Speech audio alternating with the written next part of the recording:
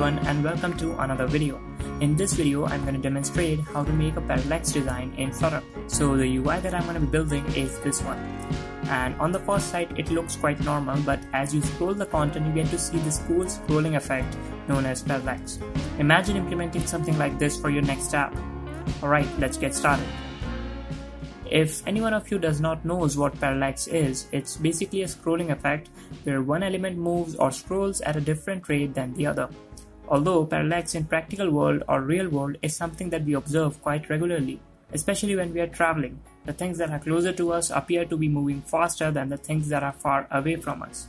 That is parallax. And the parallax design has been around in the design world for quite a long time, starting from video games, then web, and now you can see them in apps as well. In Flutter, you can achieve parallax either by using dependencies or even without them. Today I'm going to make this without using any dependencies. Okay, so here I am in my project directory and I'm going to create a new project named Flutter Parallax. Now, as the project is created, let me just show you that from where did I got all these images.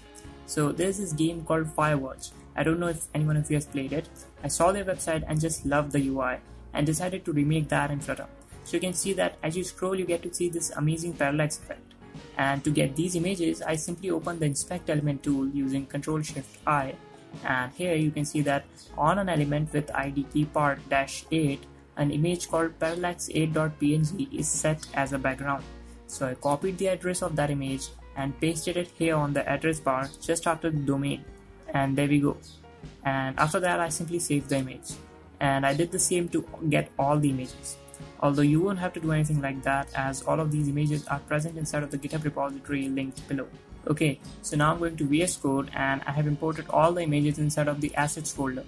And I've also imported a font inside of the fonts directory. Actually, there are various variations of the fonts.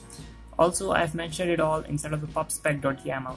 So now Flutter knows that I'm going to be working with all these resources. But before actually jumping into something this complex, let me just make a simple parallax app without so many images. So here I am inside of my main.dart file and I'm going to create a stateless widget called my app.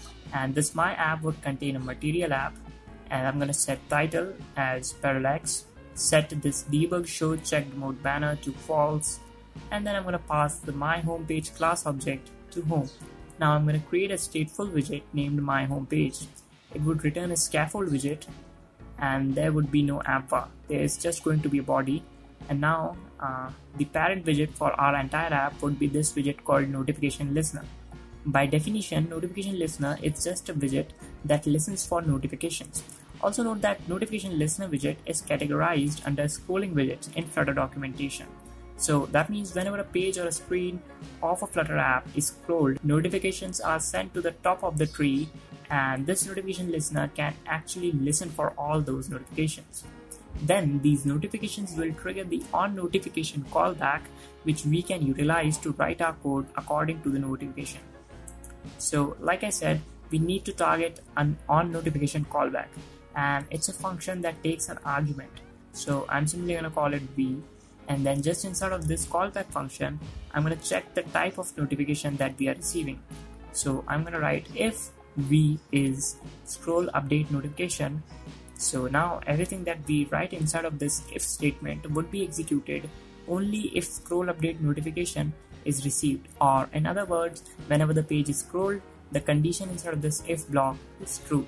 Okay, so for now I'm going to leave all this empty and I'm going to set stack as a child for our notification listener widget.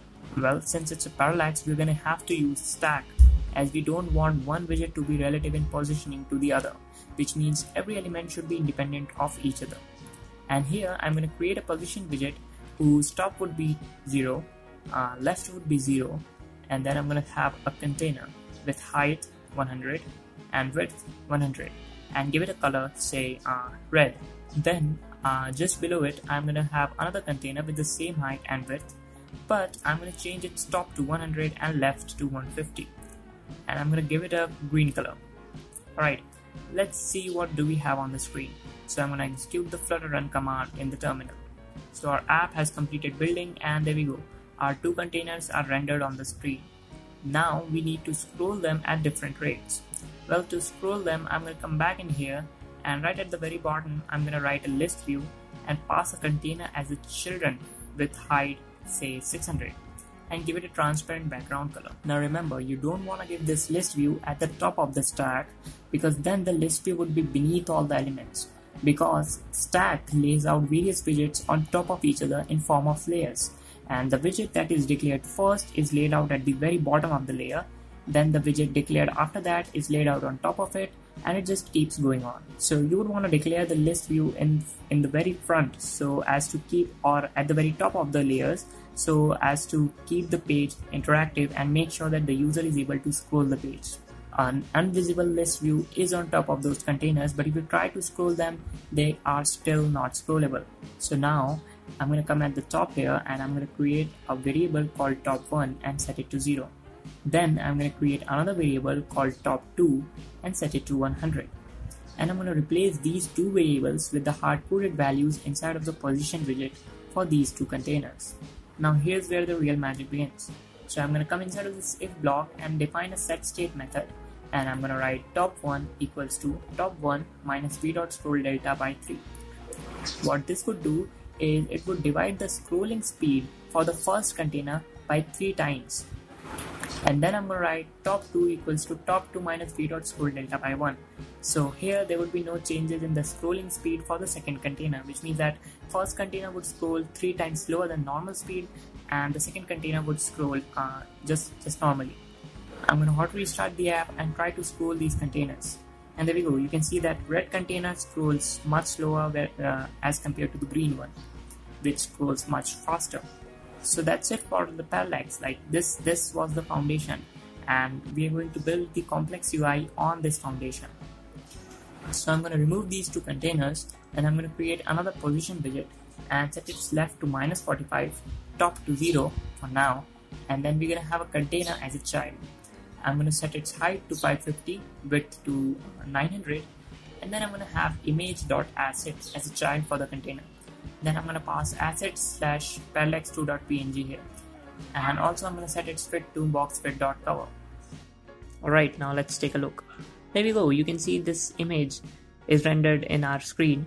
Now in my device, this title seems to be at the center, but I can't guarantee that for all the devices because achieving that is not our primary goal. Now we're going to need several of these position widgets, each having a different value of top and a different asset. So at the top here, I'm going to create a string variable named asset and a double variable named top. And I'm going to replace the hard-coded top and asset values with the variables. And now I'm going to extract this position widget and name it Parallax widget. And there we go. Now all we have to do is change the value of top and change the value of asset.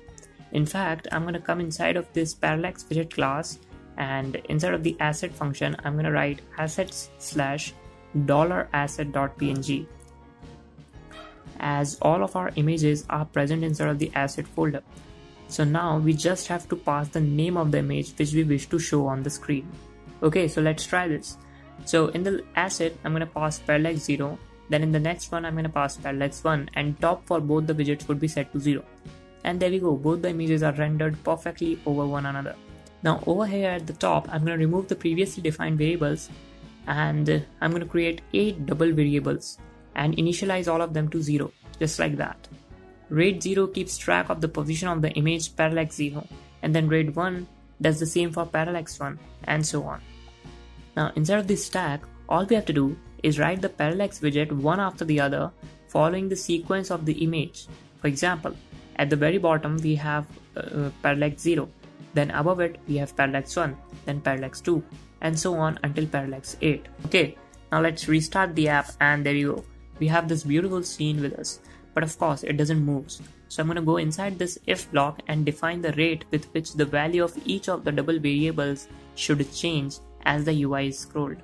But before that, if you go to the Firewatch website, notice that the element at the very bottom moves at a normal speed as it moves together with the content. So I'm going to come back here and I'm going to write rate 8 equals to rate 8 minus v.scroll delta by 1. And this makes sure that the rate 8 decreases at the same rate with which the page is being scrolled. Also, I'm going to write it like rate 8 minus equals to v.scroll delta by 1. And then I'm going to target rate 7 and I'm going to write rate 7 equals v.scroll delta by 5. So as the denominator increases, the overall value decreases. So I'm going to do the same thing with grade 6 and I'm going to divide it by 2. For grade 5, I'm going to divide it by 2.5. Grade 4 divided by 3. Grade 3, 3.5. I'm just keeping a margin of 0.5 between each one of those values. And then at the very end we have grade 0 minus equals to v.scroll delta divided by 5. Alright, now I'm going to restart the app once more and I'm going to try to scroll the page. And there we go. We have successfully applied parallax effect on our UI and it looks really cool.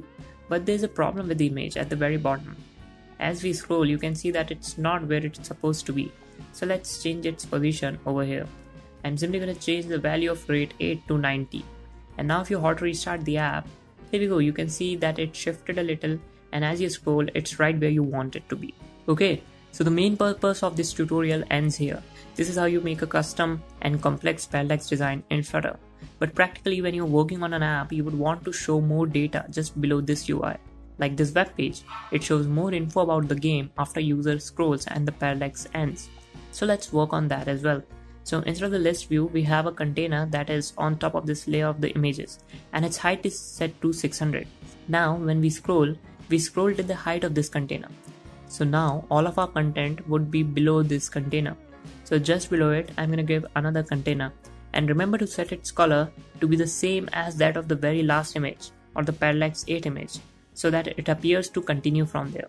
And then I'm going to give a width of $.infinity, set its padding from top to 70.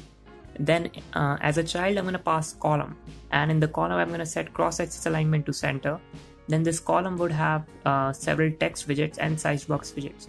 So first of all, I'm going to write text, parallax in, style, and I'm going to set some style for this text. I'm going to write font size 30, font family to Montserrat extra light.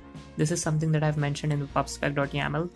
I'm going to set letter spacing to 1.8 and color to this. Then again, I'm going to write text, Flutter, give it some style, set its font size to 51, font family to Montserrat regular, letter spacing 1.8 and color the same as the previous one.